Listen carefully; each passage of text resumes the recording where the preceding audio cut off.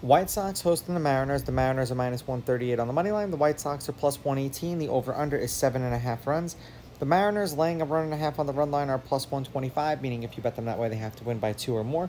And the White Sox getting a run and a half on the run line are minus 150, meaning if you bet them that way and they win this game outright, you win. They lose by 1, you win. And I took a shot with the White Sox today, and yeah, their losing streak just continues. Now it's at 12 games. It's supposed to be 82 degrees, 9-mile-an-hour winds blowing in, and no rain tomorrow. Wu pitched twice against the White Sox last year. 4 innings, 1 run, 1 earned. They won 6-3 in Chicago. He struck out 3. 5 2/3, 2 runs, 2 earned. They won 3-2. He struck out 9. Fedde pitched once against the Mariners this year. 7 innings, 1 run, 1 earned. They lost 8-4. That was in Seattle. He struck out 4. Head-to-head, the Mariners are 7-3. The road team's on a 2-game winning streak. The home team is 5-5. The favorite is 7-3 on the money line.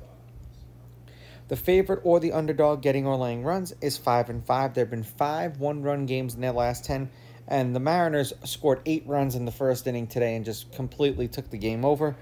The over-under is 4-4-2, and the over-under at 7.5 runs is 5-5. Now, if you happen to catch the over-under at 7, it's also 4-4-2, so that half a run does make a difference. The Mariners are 2-3 in Wu's last 5 starts. The over's hitting his last 2. The over is 3-1-1. 4 1/3 innings pitched, 4.8 hits, 2 earned runs, 3.2 strikeouts, 0.6 walks, 0.6 home runs. He's given up home runs in back-to-back starts.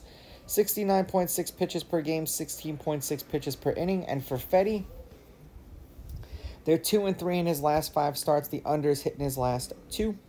6 innings pitched, 4 hits, 1.8 runs, 1.8 of which were earned, 4.2 strikeouts, 1.8 walks, 0.8 home runs. He gave up 2 in his last start.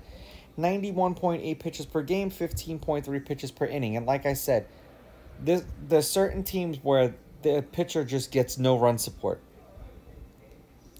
The Mariners are 2-8 in their last 10. 4 runs, 6 runs, 3 runs, 10 runs. 1 run in a loss, 1 run in 3 consecutive losses, and then 10 runs in the win today against the White Sox. And the White Sox are on a 12-game losing streak. 5 runs, 12 runs, 3 runs, 10 runs. 2 runs in a loss, 2 runs in a loss, 1 run in a loss, shutout in a loss. Mariners with the money line, Mariners laying the runs. I'm going under. These are just my picks. If you disagree, please go with your gut, and please bet responsibly.